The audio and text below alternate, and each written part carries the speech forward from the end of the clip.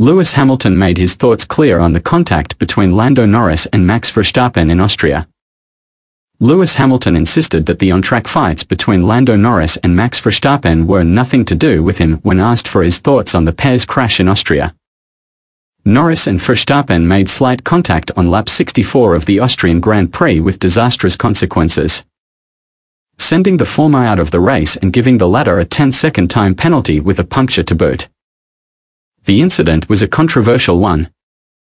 Norris was frustrated with his rival, claiming that he could have left more room, while Verstappen refused to accept sole responsibility. Ahead of his home race at Silverstone, Hamilton was asked for his thoughts on the clash. "Nothing really," he explained. "I have nothing more to add. I was more concerned about my race and enjoying the team's win." The Brit was then asked if he had any advice for Norris in battling with Verstappen.